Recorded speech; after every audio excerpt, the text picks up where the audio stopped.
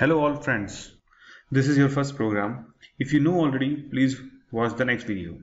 So the pattern is, if you don't know what is the pattern, I'll just tell you. The pattern is, I'll tell you to pause the video, I'll count till 5 and you need to pause the video, and after that I will explain the concept here. Okay, so I'm going to count till 5, you pause the video and try to understand what is happening here. So 1, 2, 3, 4, 5.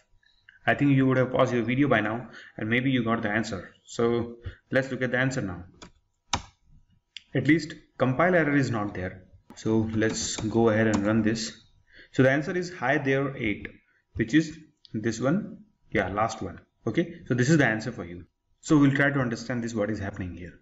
So we all know there are two function calling here.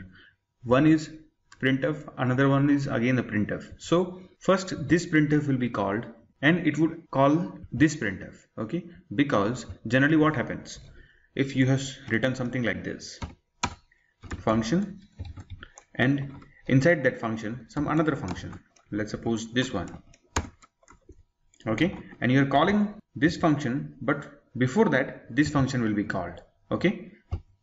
So the same thing is happening here. You're going to call printf, but before this printf this will be called, because this printf need some value which this printf will return, okay.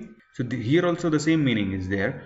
This function would return something which this function will get as a parameter. So compiler will go and see this function first and will try to call this function, but it won't be able to call just because its parameter is not fixed. So in order to get the parameter, you need to call this function 1 first, okay. So function 1 would get called first. So that is the same scenario here. So in that case, this printf will print this hi there. First it will return how many characters it printed, okay. So there are 8 characters. So the printf always return how many characters it printed successfully, okay. So that 8 will come here, and instead of this thing 8 will come like this and you will print that 8. So first what happened, you just printed this and it returned 8 like this, and that 8 is printed here. That's why this hi there 8 is there, okay.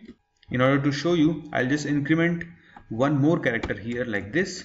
So now it became 9. If I will compile this again, see this hi there 9, okay. This is how this printf work, okay, and this is what printf returns. If you want to see what scanf returns, check out the next video.